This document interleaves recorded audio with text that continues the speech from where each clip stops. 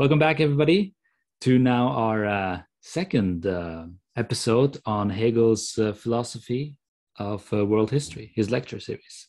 Yeah, welcome back. It's good that we are pushing ahead. Showing up is half the work. It's bloody hard, yeah. Showing up is half the work. So last week we just introduced the lectures a bit. We spoke about the different kinds of history: original history, reflective history, philosophical history. And what we're here to do is philosophical history. If you want to know what that is, check out the previous episode. But today we're going to do the first three subheadings of the next section, which is the idea of human freedom. And we were sort of getting at this last week when we were talking about what the subject matter of philosophical world history is.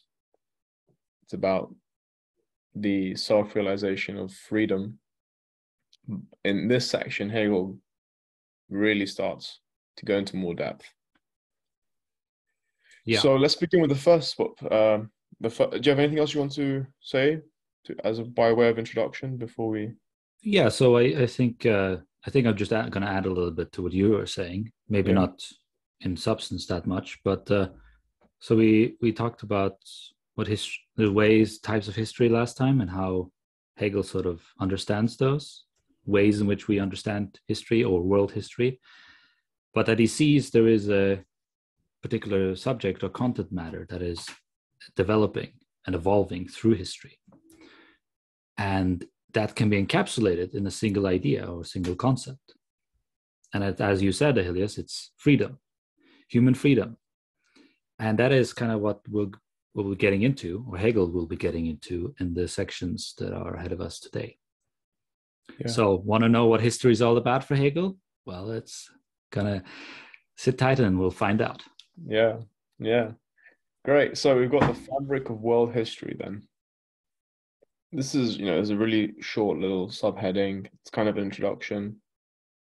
And it seems to me that Hegel wants to emphasize the idea that when we're talking about human freedom, what we're interested in is what he also calls human will. The externalization, the actualization of, let's say, interests, or he also uses the word passions. I think this is still a very, as he says, an abstract basis of freedom. It's sort of we're not getting to a really concrete understanding of what it is yet. But broadly speaking, this is what Hegel wants us to think about when he writes that we're investigating human freedom. It's the way the human will externalize itself, actualize itself, and as we said previously, it's in particular in deeds, in works, in things that have historical consequences. Yeah, and that Hegel points out here that the human will is the abstract basis for freedom. So it is through human will and wanting to do certain things, and it's not just wanting to do things. I think for Hegel, will is something actionable, right? It's something you do, but you know that you're doing it. So that's how he classifies will, and that's different from desire and other things, even though desires may be involved in will. But will itself is a little bit of a placeholder and sort of empty, right? Because what is it you're willing, right? And Hegel will have different answers with regards to what you ultimately want or will. But at this point, I think he's just highlighting that people might be willing certain things, have certain motivations, drives, and so forth, and that leads them to do things, but they might not be aware of the full outcome of their actions. And I think here is where history is going to be playing an important role in trying to give us greater awareness of our actions and the willing that was motivated those actions and drove those actions, such that ultimately we are actually kind of coming to know ourselves and our will and adapting that will, developing that will, such that the outcomes become more and more rational. Yeah, good. Hegel will continuously emphasize the distinction between the rational process that is history and then the rational process that is the understanding of the rational process that is history. And this is what we're doing now. We're discerning the implicit rationality in what people have willed, but not just anything. We're talking about significant acts of will, things that warrant a place in world history as ethical shapes or shapes of world history. One thing that might be, so Hegel then goes on to distinguish, he says, so on page 147, he says, thus we have here the idea as the totality of ethical freedom. Two elements are salient. First, the idea itself as abstract, and second, the human passions. I think we briefly touched upon this in last week's discussion. I think you might read this and you might think Hegel is a kind of an idealist here, or he comes across as an idealist. The idea is a substantial power, but considered for itself, it is only the universal. The passions of humanity are the arm by which it actualizes itself. You get the calling it the substantial power, making a distinction between the substantial power and that which actualizes itself, could make Hegel sound like someone who thinks that there is just this substrata of rationality that is our unconscious motivation for why we're doing something. It's sort of pushing us to do something, and we're just puppets. We're just ways of it to actualize itself. And I think we should resist that. Absolutely. Because I think when he says the passions of humanity are the arm by which the idea as substantial power actualizes itself, I really think, this is Hegel's insistence on the particulars, on individuals. And as anyone who has read the first chapter of the concept in the logic will know, the universal is the individual, the universal is the particular. And Hegel's idea of freedom then is this unity of these two sides of this universal substantial power. What that is exactly, I think we still need to unpack. It's not entirely clear, but also the actualization of this universal substantial power, which is done through the passions of humanity. Again, what exactly that means, we have to unpack. Philip, what do you think about this?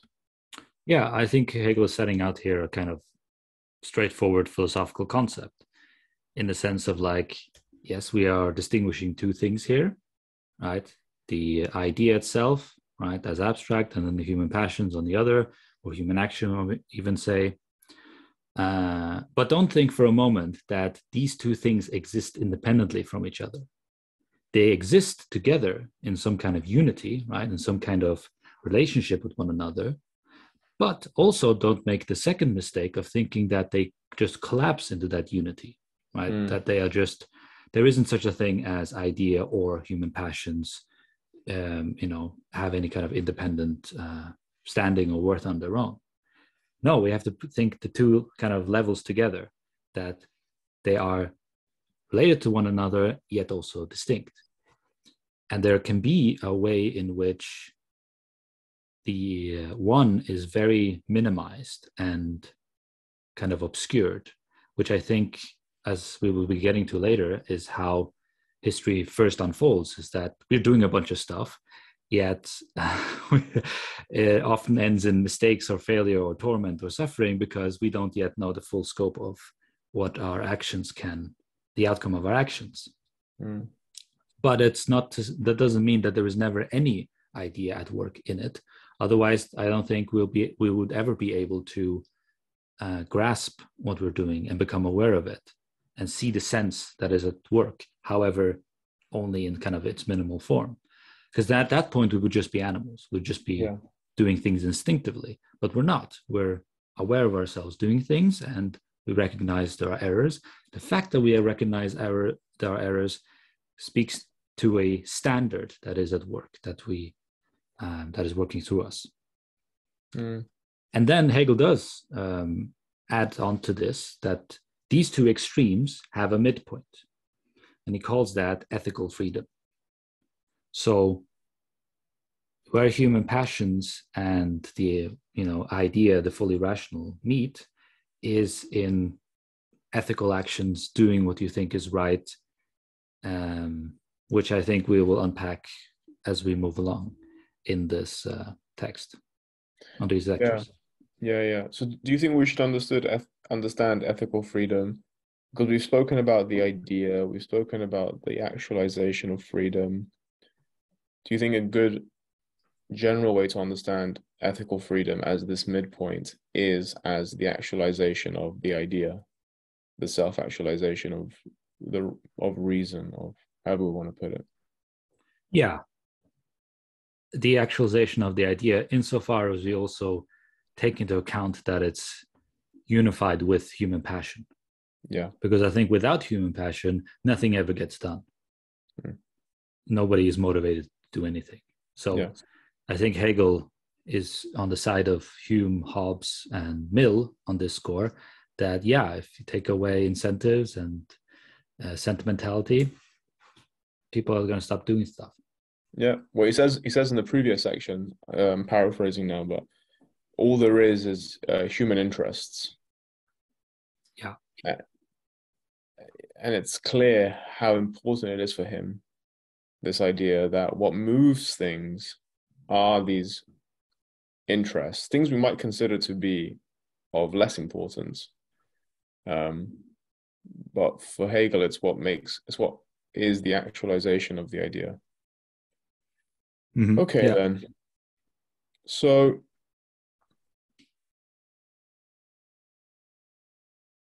in the final paragraph of the section, he tells us we must not speak in wholly abstract terms. Rather, we grasp the idea in the concrete shape of spirit, not as the logical idea. So not as the way we thought about it in the science of logic, but in the concrete shape of spirit, of objective spirit, right? Because we are in the sphere of objective spirit in one of the final sections of the philosophy of spirit, right? Sure, yeah. But I think at this point, Hegel just will want to say just what spirit is as such. Yeah. Before specifying it further.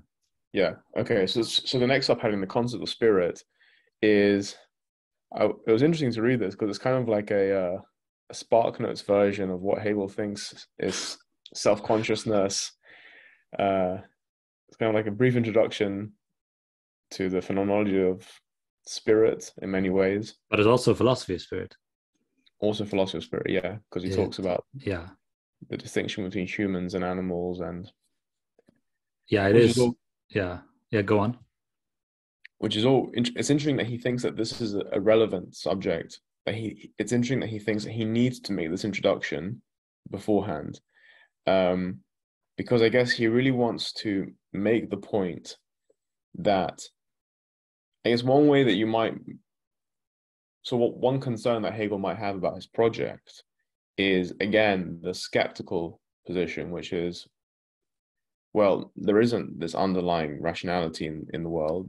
It's just a series of contingent events. There isn't this underlying necessity. And I guess one way that Hegel might try to motivate his position is to say, well, look, we've got human beings doing these actions. Human beings are, what is it about human beings that makes them such that the reasons for their actions are different to, say, animals? Well, it might be because they're rational beings, and it might be because they have spirit. And then because of this, you can then sort of give a bigger view of world history and say, well, if the individual human has this sort of relationship with the world, this rational relationship with the world that we can make a sense of, then maybe it stands to reason that the collective progress of humanity also has this rational relationship with the world. That's one way that I thought of why this section might be so important, not just as an introduction to what spirit means, but almost by way of argument in favor of a philosophical world history. Mm-hmm. Yeah, I would. One could also try a different tack with regards to the skeptic and say, okay, let's just run with the thesis that everything is contingent and people will be just motivated by contingency. They just happen to be in the situations they're in. Why choose certain desires and things, satisfactions over other ones? Presumably, you want something that's better, that's longer lasting, because you're interested in satisfaction. Well, you don't want to have some basic satisfaction that keep needing to be repeated and leave you frustrated. No, maybe you want something better, right? And so on and so forth. And already once you make that transition, there is at work a higher standard that transcends the whole contingent circumstances altogether. So going from that standpoint, you might work your way backwards into the other element that also needs to be at play for Hegel, without even assuming it's there. So you can just do it like a Socratic Elenchus, basically. Mm-hmm. Yeah, very nice. Okay, good. So should we just dive into this then? Yeah.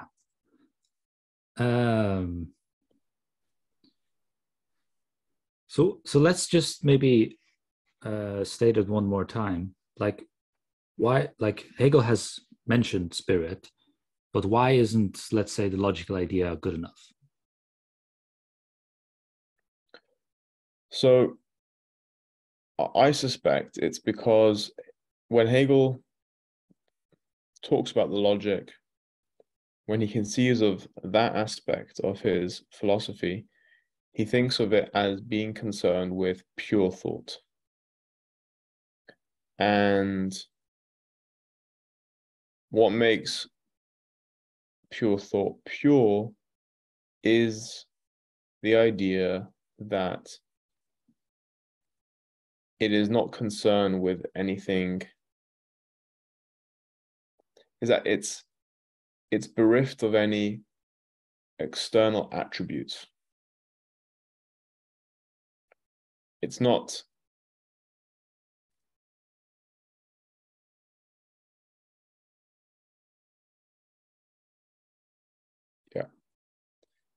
whereas the kind of, he used the word concrete in the paragraph above, what makes the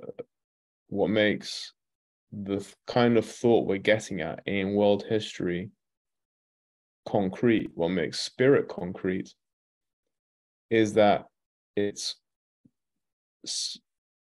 thought specifically actualized in certain, be it corporeal beings, as in the beginning of the philosophy of spirit, or in certain institutions like law, or in certain art, or in art, or in religion, or what have you. It isn't just the concept that is purely itself, it's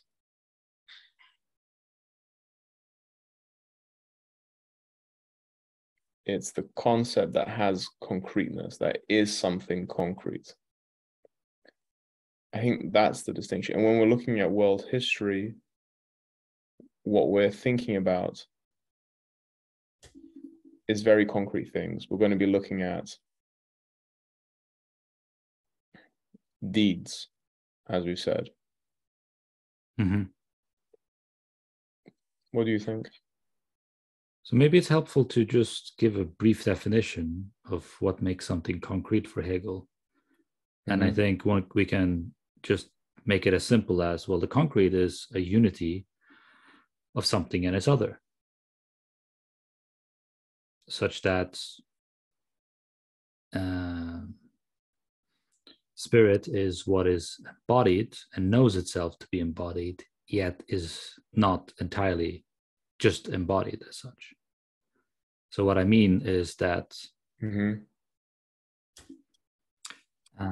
as Hegel will get to in the concept of spirit, because he starts talking about thinking, right?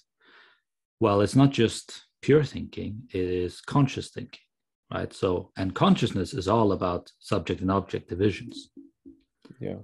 So it is the mind that is embodied and conscious is in a world that is defined by subject-object relationships, yet also transcends that relationship because it knows precisely this, right? That these are just conscious parameters or relationship set up by consciousness, and not necessarily how the thing is in itself, because ultimately actuality is, or reality is just one, right?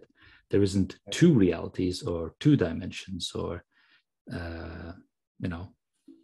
the realm of thinking suspended above and beyond the realm of natural things. Yeah. Okay. My only qualm with that, or rather maybe it's with Hegel, and I don't want to go too off-piste here, is saying that concreteness is the unity of something with its other would not capture a lot of aspects of the logic where we get purely conceptual moments that are unified with their other. Yeah, but as pure logic, as other logical moments. So here it would be a unity that would be more radical, cross more radical divisions, such as the logical and the non-logical. Exactly, good, yeah. Such as space and time. Yeah, so the other that we're talking about is, maybe externality, spatial temporality, maybe, to take the most fundamental concept of the philosophy of nature, or of the sort of external philosophy, if we want. Mm-hmm. Yeah. Okay. Yes, I agree with your worry there, that there are certainly a lot of concretizations within the science of logic, but those are within the rubric of still pure thinking. Yeah. I mean, it would be interesting to see the connection between those uses in the logic of calling a concept concrete and its use outside of the logic. Mm-hmm. Maybe a second PhD. We'll be far later. Okay. Right. Philip, I'm gonna do a little plug here. You teach a course on Hegel's phenomenology of spirit. That's right. So you're like an expert on Hegel's theory of consciousness. So could you give us a summary of what's going on in the first 2-3 paragraphs here? Summary of what's going on of the 2-3 paragraphs, because Hegel's discussing consciousness. Yeah.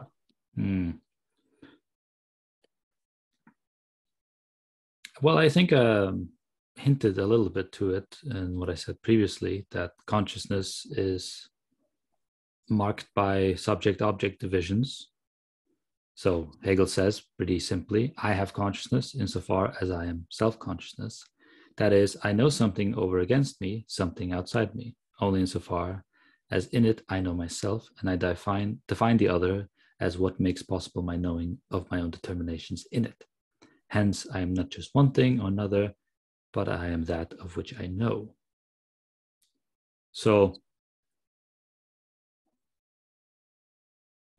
in the Phenomenology of Spirit, Hegel kind of goes through these shapes of consciousness, and he lists kind of the most basic one, which is sense certainty, which is classed as consciousness, but then shows that there's always something more at work in these things, such that, well, we need to keep updating our idea of what we think consciousness is. And eventually that turns into self-consciousness, which is not really self-awareness.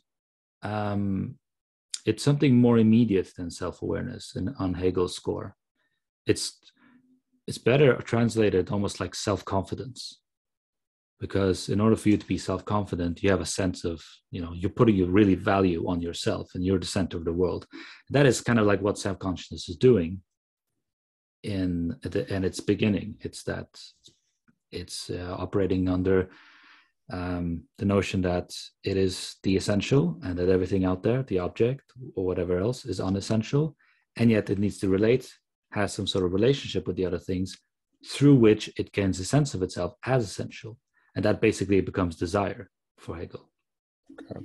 And then that leads into really ruinous things, the notorious struggle to the death, master and slave stuff. But then that keeps on developing further, and then we get reason, and which is trying to rise above the subject-object dichotomy that is kind of marked consciousness since its inception. And this isn't to say that for Hegel, consciousness is something untrue or, outright false. Phenomenologically, it's doing its thing really well. But I think Hegel wants to prove a philosophical point or a metaphysical point that if we are going to cash out everything that about what we are, what is thinking, what is reality, and so on, in the terms of consciousness, in phenomenological terms, well, you're going to have a bad time. It's not going to be fully coherent or self-referential, which is what reason demands, right? So, great. Yeah, that was really good. I would definitely take your course. Okay, thank you, good. Ahilleas. And so I guess one of the reasons why Hegel is talking about self-consciousness is because this idea, what does he say? He says, knowing myself is inseparable from knowing an object.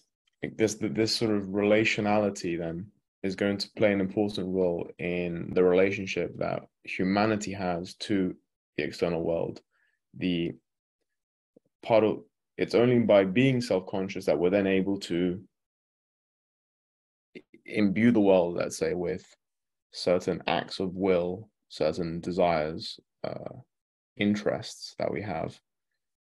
And I suspect this is what will, but I think we're getting too far ahead of ourselves right now. Well, actually, I don't know how much in detail we want to go here. Well, let me just add something else, because this is a kind of worry or question that comes up a lot for regards to Hegel and consciousness. So what Hegel is setting out isn't at all what how a kind of theory of how the brain works and what empirically makes something conscious. He is just interested in evaluating the standard, the logical presuppositions we bring with us whenever we have the kind of conscious experience that we're having. And he's distilling that in pure terms, in categorical terms, right? So his account of this is a logical one. That is, you can think of more in terms of like, if so-and-so obtains, then this must follow, right? It's not about question of when this and that obtains and how this and that obtains. That's an empirical thing, and that's a whole different discipline. Then that's fine. But oftentimes we will bring with us these presuppositions, these ideas of what we think consciousness is, already before we start analyzing, neurological activity and brains and so on, empirical observations with regards to consciousness. And Hegel is kind of telling people as a philosopher, stop right there. You're already bringing with you a sense of what you think the thing is, the object that you're looking at. Let's unpack that sense, look closely at it, and see if it's coherent, onto itself. So that's kind of the deal. Nice. Okay.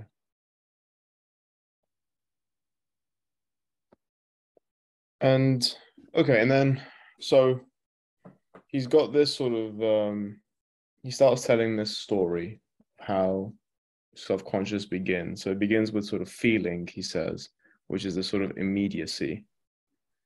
And we have drives, and we wait, no.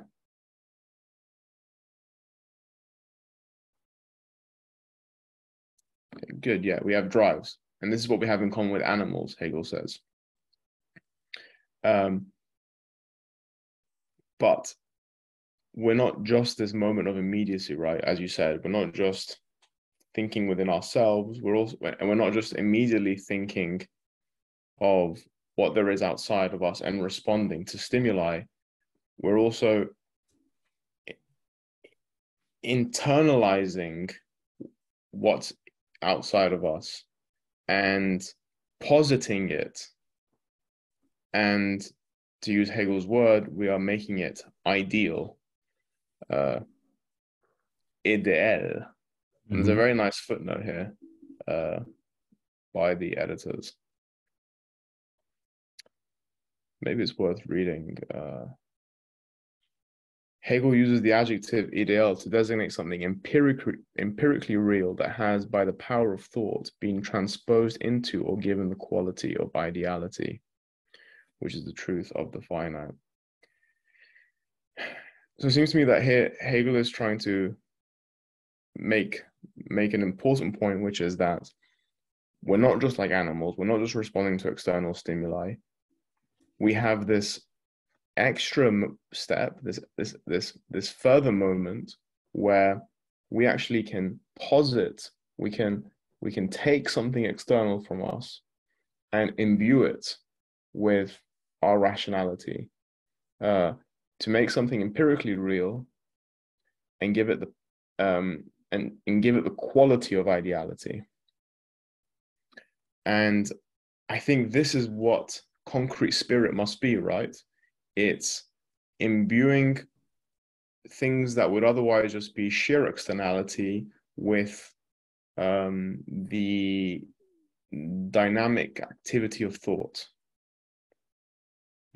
Yeah, I think that's half the story. There's another logical component that needs to be the case for this to work. Do you have an idea what this could be? What it presupposes? I think you have to tell me, Philip. If things around me in my perception are to be moments of me, of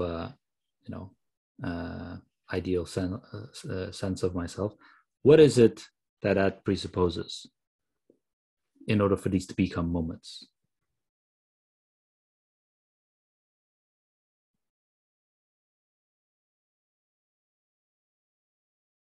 That you are able to take them as moments? No, that just repeats it.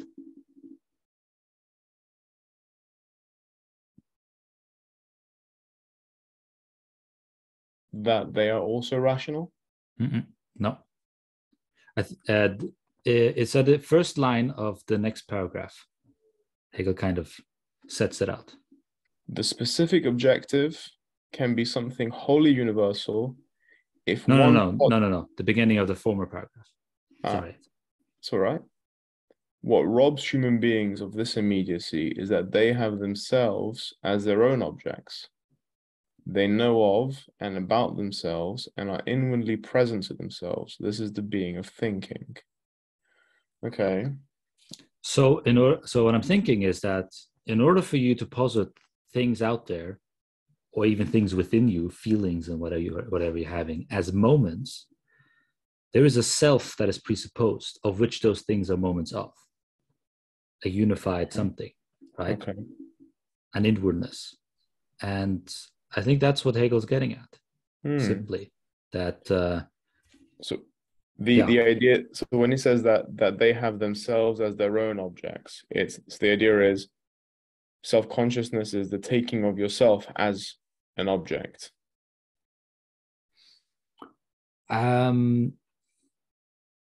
So the term object here can be a little bit tricky, misleading, because you can't take yourself as a thing, which would be a bad thing to do. It's more of like being aware that things are in relation to you. Okay. As a subject of the issue, of the matter. So in human beings having an interest in themselves, well, they posit themselves as the thing in which something else out there is in relation to.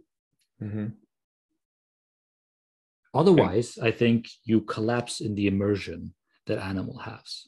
They are just fully out there with their situation.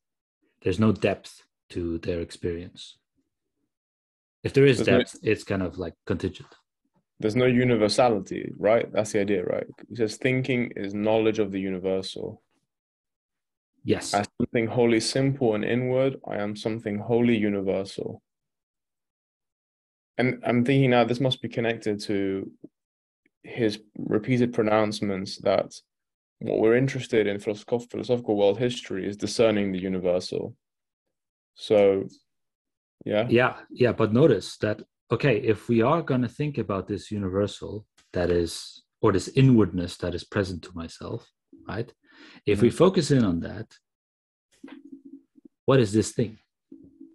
Is it this table I'm touching, right? Is it, how I think of myself in the last 2 years in my lifetime?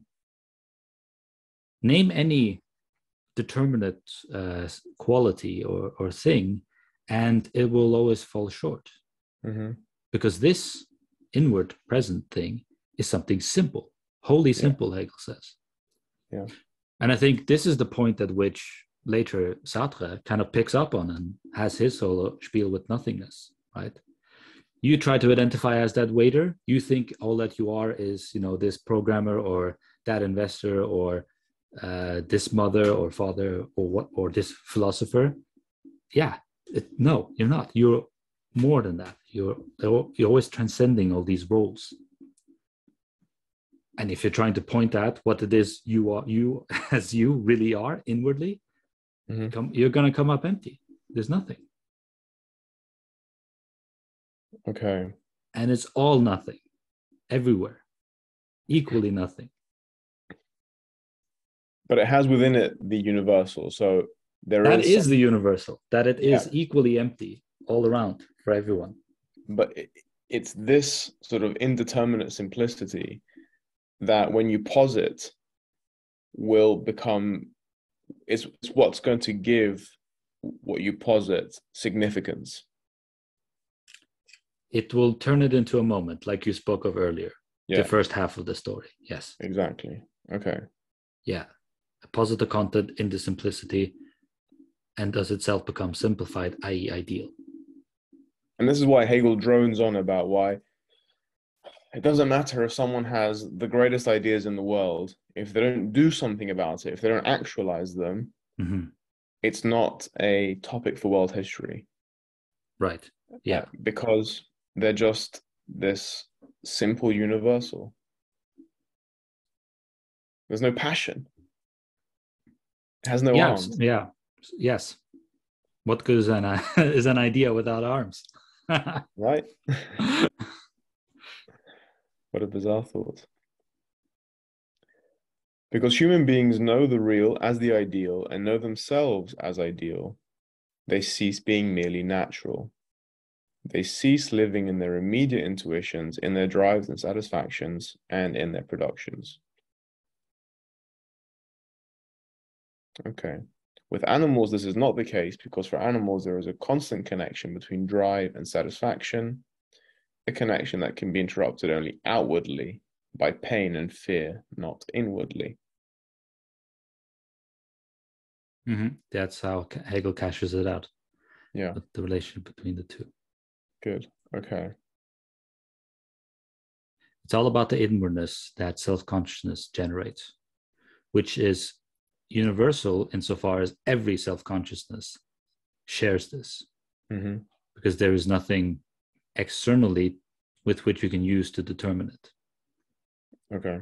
And anything self-consciousness brings itself to, is conscious of, therefore becomes a moment for self-consciousness, right? It becomes this part of its own simplicity. Yeah, so I think just maybe mention, in defense of animals or sods, they can become more intelligent and smarter, right? They can be cunning, innovative, and all of these things. Hegel's not going to deny that, but you won't see a cat, asking themselves, why am I actually meowing? Whereas for a human being, this becomes something of a necessity, that we seem to have questions that come out of nowhere about our situation, right? Hegel's going to get to that, I think, in a bit later below. Hegel connects the universal with freedom here. Human beings can posit this freedom as their aim or purpose. They know what it is, what determines them. It is knowledge of themselves and of their will, which is a lot of stuff packed into that, right? Because first of all, he's kind of saying that you can think that, getting a new car or getting this job or, having this partner or getting that salary, all of these things might fulfill you, but these are just kind of values and things you've already put on those things before you got invested in them and engaged in them, in those things outside of you. So what's really gonna ultimately, I think, be of fulfillment and satisfaction is if you turn your gaze inward and look upon the thing that is looking upon all the things in your life, so to speak, which is self-knowledge, which is philosophy. So a knowledge of themselves and of their will, not a will of this or that particular thing, this or that contingent thing. Yes, those are at play, but in terms of ultimacy, what's really going on, we have to transcend above those situations, those standards that are just immersed in those situations. So every time humans posit something, that moment, the car, the salary, whatever, is posited with the universality of the individual's inwardness, and that's an expression of their will. It's what makes humans volitional beings, as he writes. But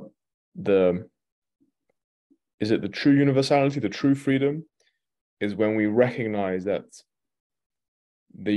when we recognize that it is the positing of our universality in all these moments, when we make that positing explicit to ourselves, that's when we have proper freedom. Is that what you're saying? In terms of knowing it, yes. Okay. Yeah. Okay, good. So maybe take an example. You love hamburgers. You keep on eating hamburgers, and Hegel will say, yeah, you're free to do it. And your freedom is being expressed in you looking at the hamburger and thinking it's the greatest thing in the world. And you're just going to gobble it up and keep on piling in, right? Because you've decided this is my life. This is what it's all about. This is the universal. This is the universal, right? But Hegel's going to then step in and say, well, do you really think that's the universal, this particular thing? What about the relationship that defines your value to that thing? Surely that must be more universal than the thing itself, because the thing is just a moment of this, right?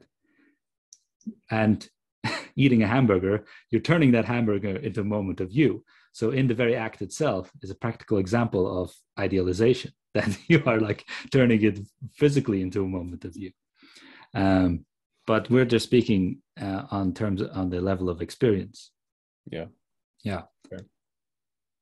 So this is all just implicit freedom. But if you really want to figure out how your freedom is structured, what's going on, I gotta explicate what's going on in between you. And okay, so let's then connect this again with world history, because we've strayed a bit.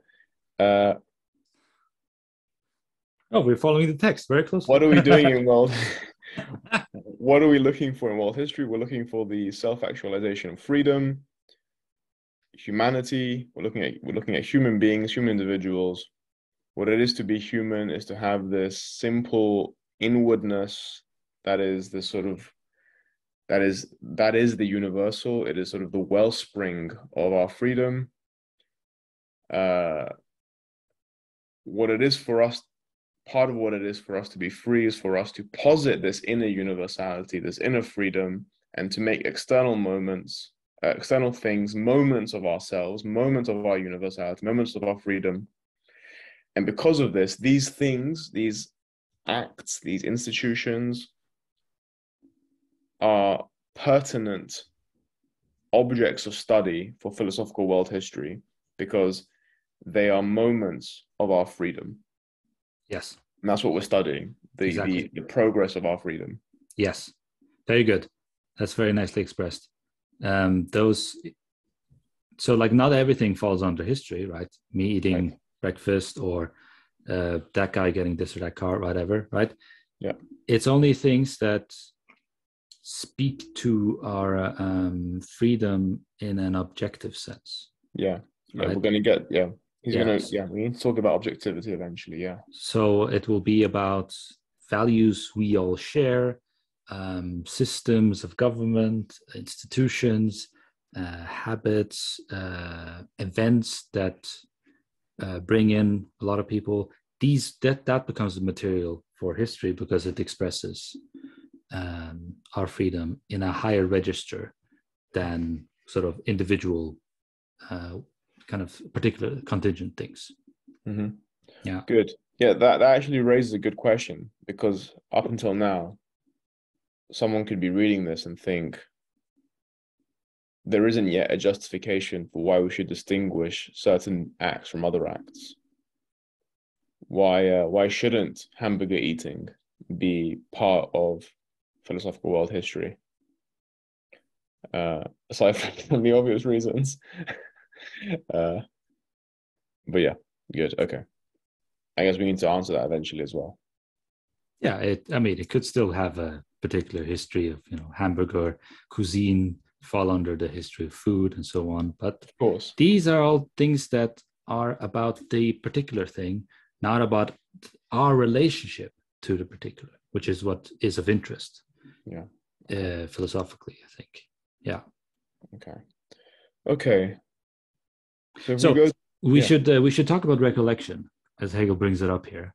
Okay. Because that's at least a little bit, because it's a very nice play on words. Don't know if you noticed it, but I only just noticed it today when I was reading this, that we've spoken about inwardness, and inwardness being key for things out there becoming ideal moments of us, right? Entering into the simplicity, the sphere of simplicity, we might say. But then Hegel talks about recollection, and the German is Erinnerung. Erinnerung. So it's inwardness making. Oh, very good. Yeah. So whenever Hegel has a kind of pun or play on words, this is like super important. Pay attention. Good. Yeah. So let's just read the sentence where he mentions it. Recollection is the source of human beings' freedom and universality, of determination in accord with purposes, which can be the most universal or singular. As a result, their immediacy and naturalness are broken. It is this inwardness that makes human beings autonomous. Really interesting.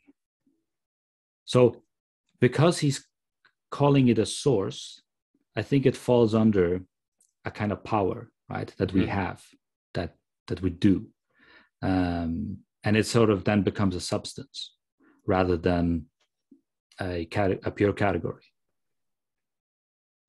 See what I mean? You're going to have to explain that.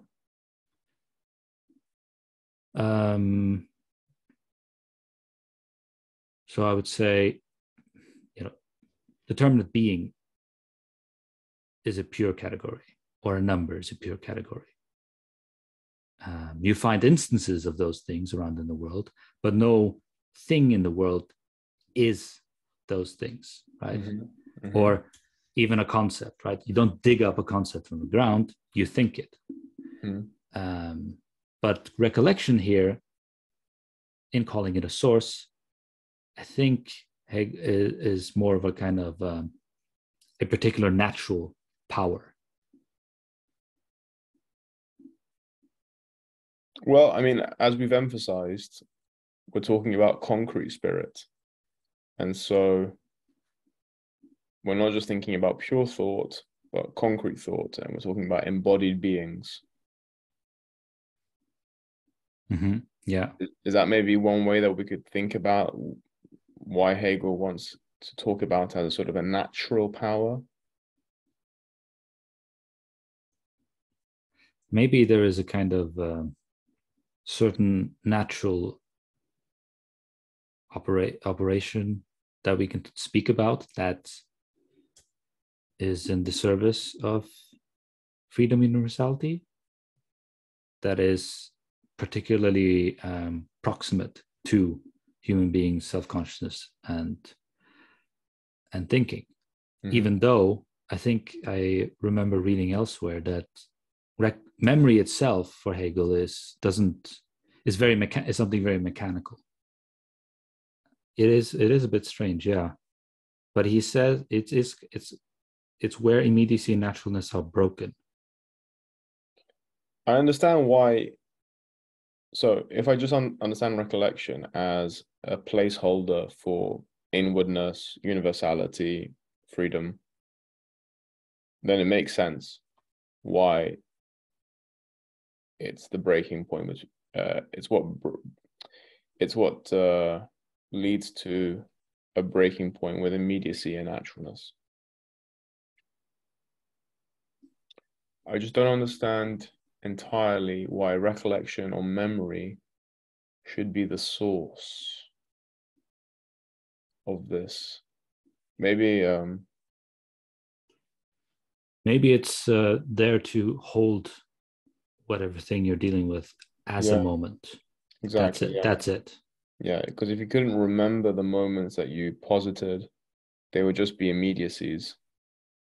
And you would never be able to then understand your positing of them as moments of your own universality. You would never be able to get to that point if you didn't have recollection. Yeah. Though it is worrisome that he brings it out here, because up until this point, we've strictly been speaking about things on the level of spirit, right? And what distinguishes spirit from natural being. The recollection seems to be more part of natural being, right? Well, I mean, it's the thing that breaks apart the human being from naturalness, so maybe not. Maybe he's maybe he's drawing a connection with Plato. Recollection. Yes, that could also be the case. It's unlikely. Well, we can put a pin on it. It'd be interesting to see what people think about this, actually. I mean, they are lecture notes. Maybe. Well, he does speak of memory in the philosophy of spirit. Of course, yeah, right? yeah. So it is there. Yep, it is. And I think it's in the section of consciousness. Maybe psychology. I think it's psychology. That would be my guess. Yeah. Shall we move on? Yeah, let's move on. So the rest of the paragraph is just I think it's just a continuous restatement of the point. Yes, there are a few things that I want to pick up on. Go ahead. One thing is that the thing about spirit is not that it's an immediate being, but it's a being that returns into itself. Mm-hmm. And we should understand this return, Hegel goes on to qualify, not as coming back from a state that was already there. Yeah. So in a way, you're coming back from nothing because you're coming back from something that never was there to begin with. And yet you are coming back to yourself. But all of that, what he really means, it's trying to express is that spirit is only what it makes of itself by its own activity. So history is, to take that as an example, only is history insofar as there are historians doing history, thinking about it, thinking about what happened and figuring out what it means and so forth. Mm-hmm. So it's one of those, as an activity of spirit, follows its main principle of being what it has made itself into, which is completely different from natural being, which you find yourself in space and time, embodied in this body. You didn't have a say in that. You got to, do what you can do with the cards you're dealt. But then whatever else follows, that becomes spiritual.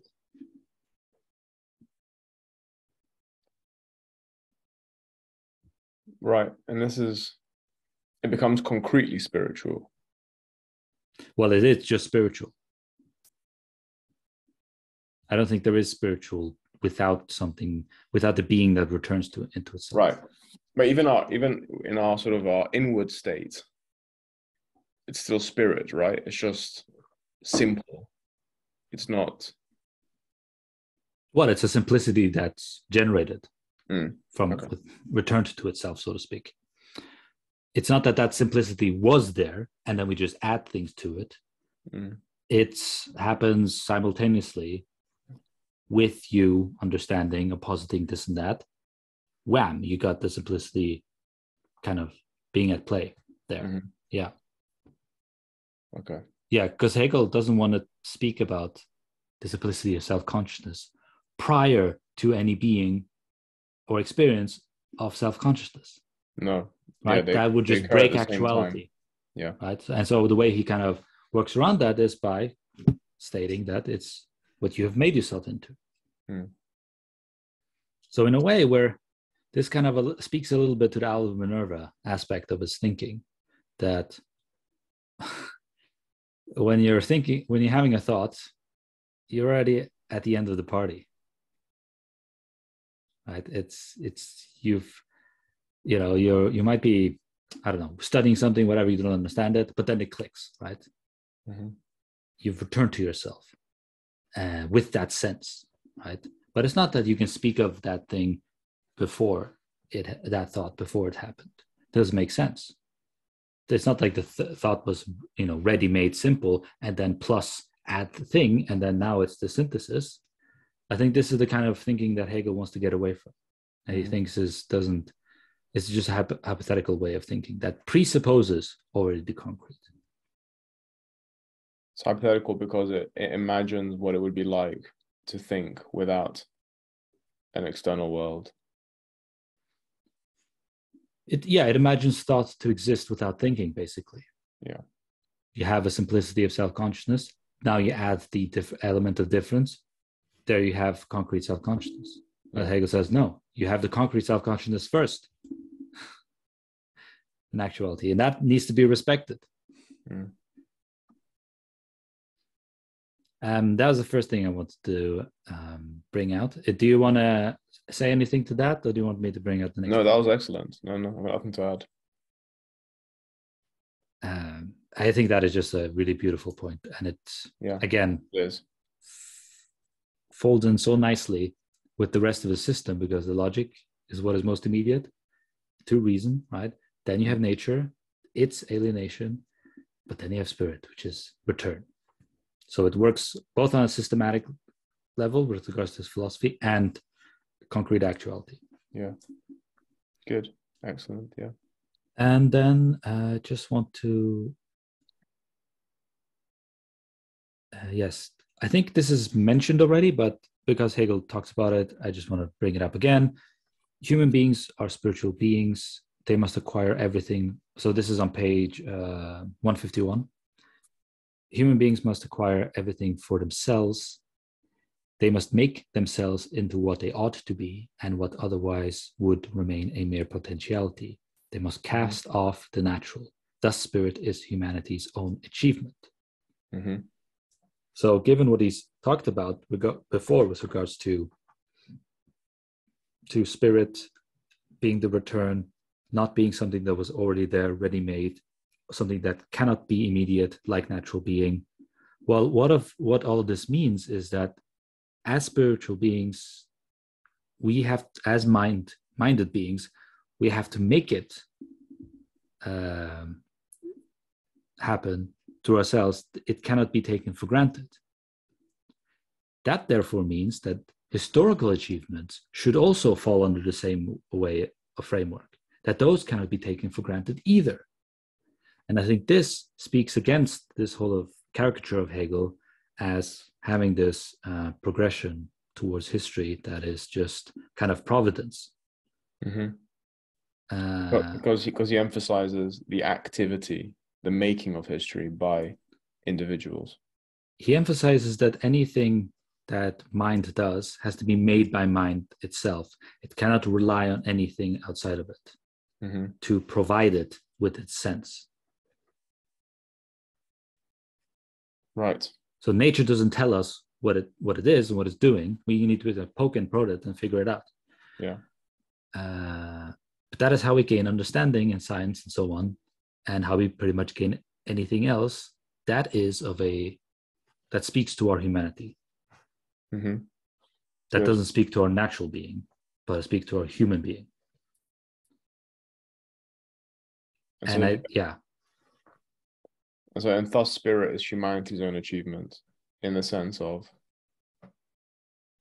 we have to posit our universality in the world.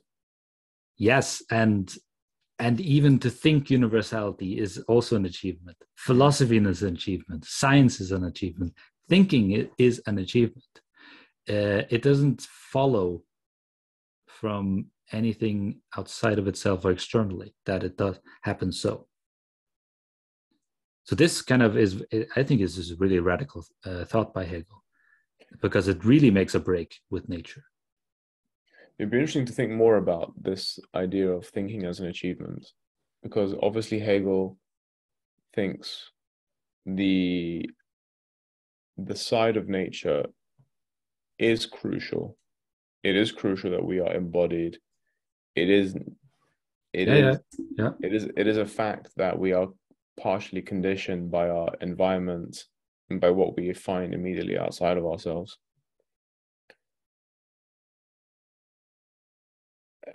And yet,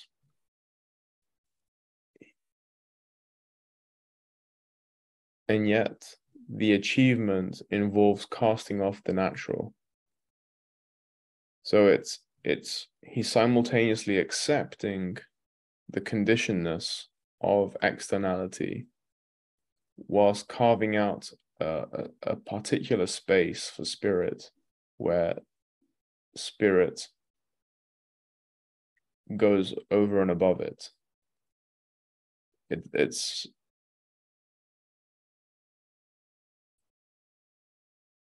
So what I think he means when he says cast off the natural is not that we dismiss the natural, but we cast off the natural standard, the standard of nature or the standard of immediacy, to take simply things for granted, right? Yeah. That, I think, is what he I think wants to cast off. Especially in the context of what he's been talking about with respect to the difference between humans and animals, it seems that the casting off the natural in the context of self-consciousness, self-consciousness is this casting off of the immediacy, as you said, of not being stuck in this immediate relationship with nature, but understanding the mediated relationship, actually, and making yourself a new immediacy through the mediated relationship. But recollecting that immediacy throughout, right? But in accord with the mediated standard, not the immediate standard. Exactly. Yeah. He makes a nice kind of example: animals vis-a-vis humans. Animals are born nearly complete, he says. There's no right. There's no change. If you're born a cat, you're gonna stay a cat the rest of your life. It's a done deal. There might be some strengthening going on of of various different things, but cat's gonna stay a cat. What is a human being gonna stay as? He thinks we are born incomplete. It's an interesting way of putting it, and that's a good thing, huh? One sort of tantalizing thought about this achievement. It's in the final section of the last paragraph of the previous page 150. The people and its activity is this endless craving for the fruit. But a taste of this potion poisons the people's existence, destroying them, and the fruit again becomes seed in principle in other people, which it vitalizes and brings to maturity. So even this achievement is not entirely positive. This achievement will lead to its own self-destruction, but also its own self-propagation.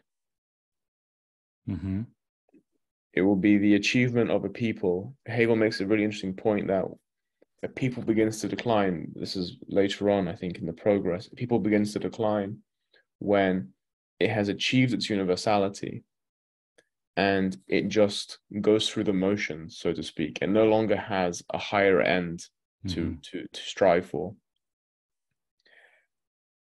And I think he's pointing to it here in this more abstract conversation about consciousness. There is this. He talks about the seed and the fruit. Yes, but I wonder if this paragraph kind of illustrates the futility of living life accordance to the natural standard. I don't think it necessarily means the more free standard that can be achieved. Okay.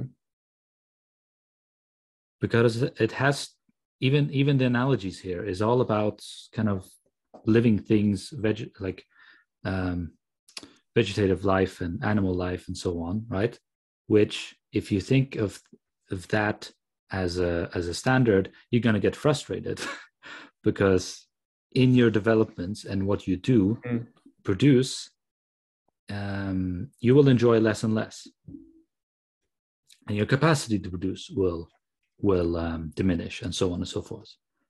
So, and yet conceptually, which is a nice point he puts in here, right, is that what you're striving towards in you being a parent, let's say, is for your children to grow up. But conceptually, you've already been a child, so you've achieved what you're trying to produce. So there's a double bitter fruit to taste there, right? But I think this is all under the umbrella of natural life. Okay. That will frustrate one if one looks for development in cycles. You won't be fulfilled by development in cycles. You'll be fulfilled by development in the realm of development, which is spiritual activity. Okay. Yeah. But I still think there's a interesting parallel though with what he says later on.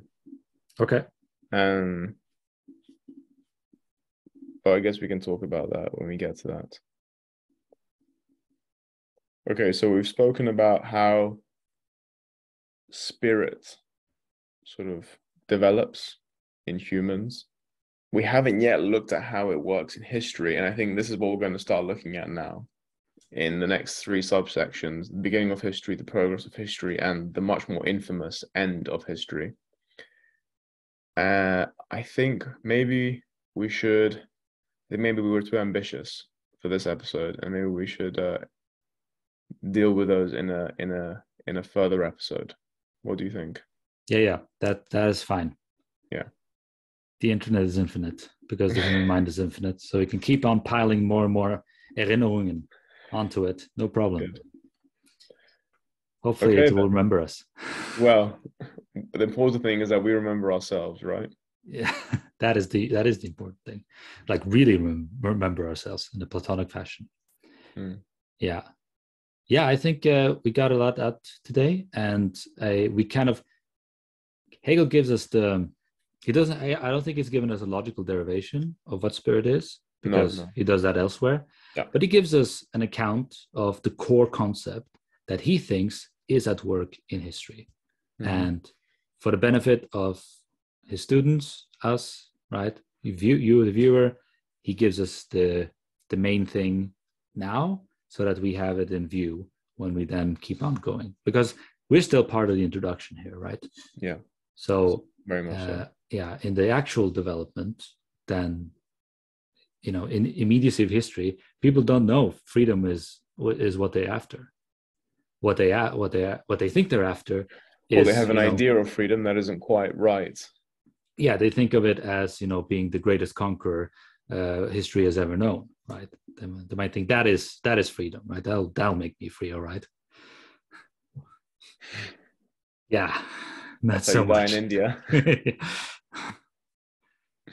All right. Well, thanks for tuning in, and please follow us along as we keep digging deeper into this wonderful lecture series. Yeah, great work, Philip. You too, Ahilleas. Keep it ideal. The only way can. All right. Bye-bye. Bye-bye.